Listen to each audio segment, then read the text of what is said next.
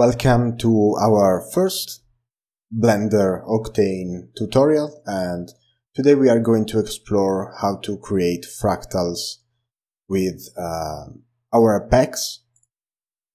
We did two fractal pack. It's a collection of scripts and different scene files. But if you want, you can also use our sample scene file for Blender. So first you need of course to install Octane Blender Edition and Octane server.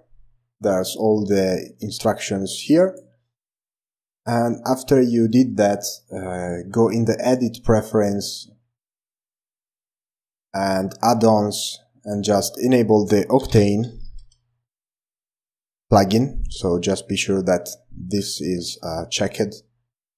And after that you need to click on this little viewport shading icon and switch to your render engine to Octane. So this is actually the Octane viewport in almost real-time feedback. And now we need to create our Vectron object. So just click on the corner here and create a new view and set that to shader editor so we can see all our node, and type F3 and Vectron. So we have our Vectron node here. Now of course we need to plug in some scripts, and this time I'm going to use a script from our pack number 2, which is really cool. You have the Mandelbrot set in 3D. You have really interesting shapes like this one. And this time I'm going to use really a simple fractal, so just to show you how to the workflow in Blender. I want to use the Uberbulb formula.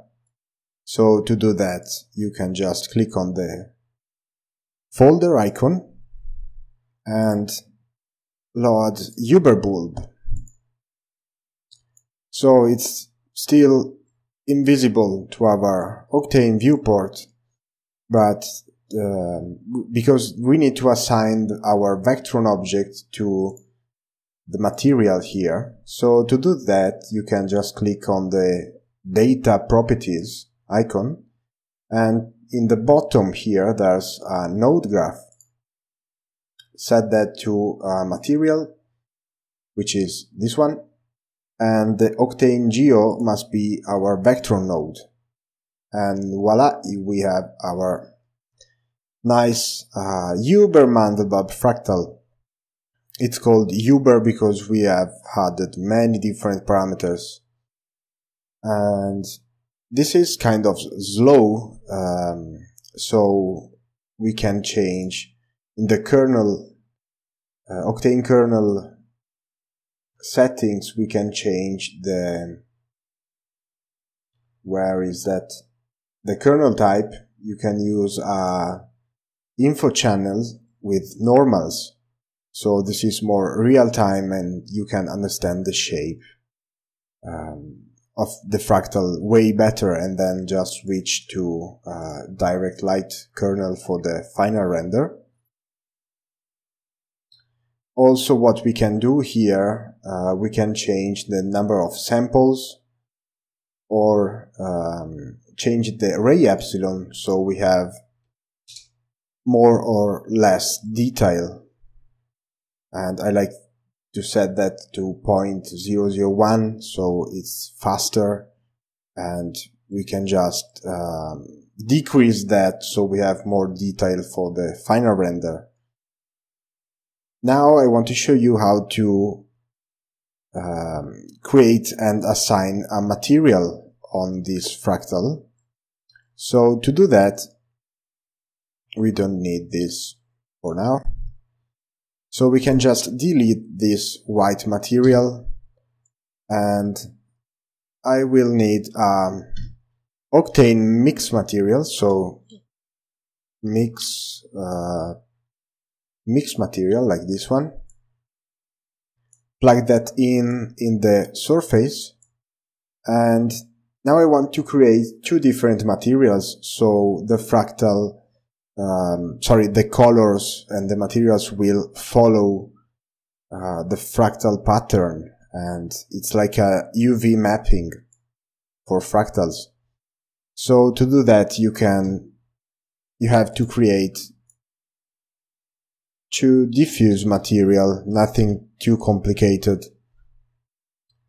So Octane shader, and this one is going to be red, and let's create another one, and this one must be blue, so the difference will be visible, and you can plug that to our mix material. And of course now it's this purple pink color because the amount is set to 0.5. If you set the amount to 1, you will see the first material, and if you set that to 0, you are going to see the red material.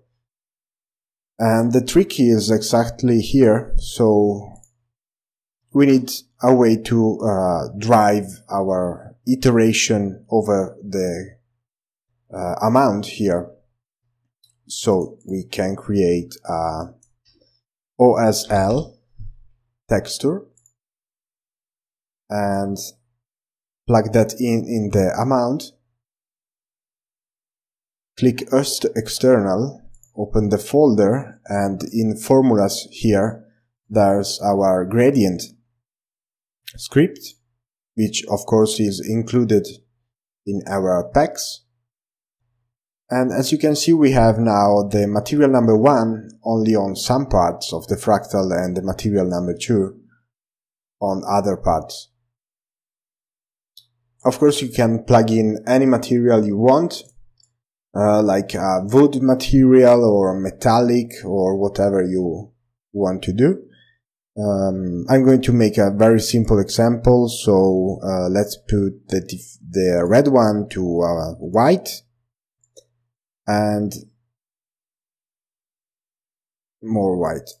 Alright, and we don't need the blue one because I want to create a really simple gold material. To do that, we need a metallic Octane metal material is gold. Plug that into material number 1. And as you can see, we have some reflections on some parts of the fractal.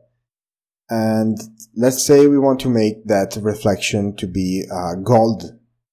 So to do that, we need just an RGB spectrum, and the color should be something like that for the gold.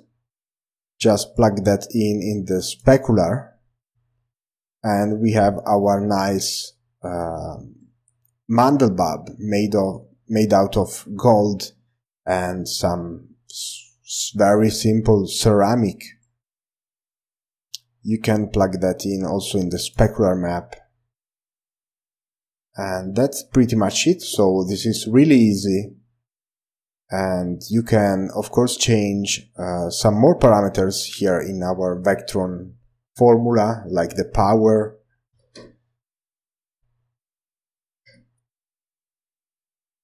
And the colors will always stick to the fractal. You can also change how the colors are mapped to the fractal in the options here.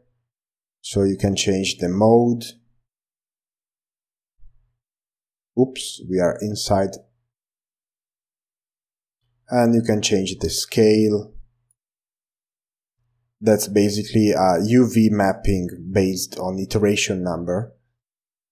And yeah, that's pretty much it. So it's not that difficult, and let's do one more thing just to show you.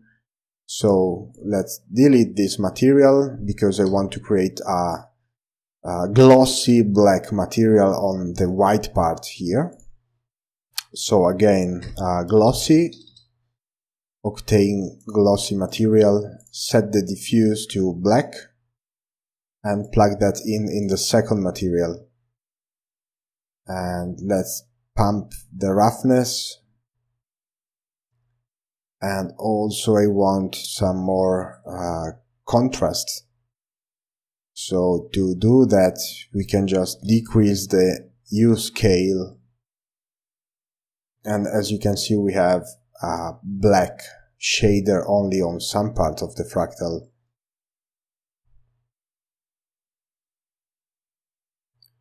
We can also make it more black.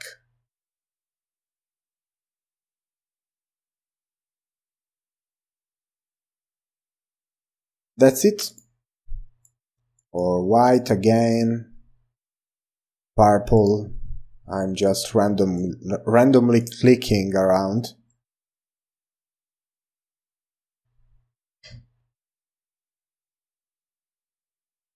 And of course you can change the different modes in our Vectron object here. Change, I don't know, you can make it loop just by keyframing the loop parameter here.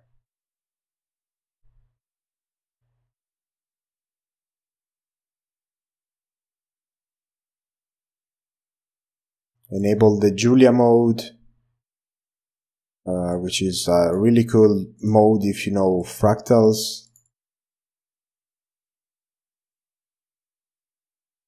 And for instance, now we don't see many detail here, and that's because you have to change the ray epsilon, so just decrease that, and you will see that now there's way more details, but of course it's slower, because it takes more time to calculate the ambient occlusion and everything else. But that's pretty much it. So hope everything was clear, and that's it. And again, if you want, you can just download one of these packs we did, or just try the sample scene file here for Blender, which is free, of course, with Octane, and just try it, why not?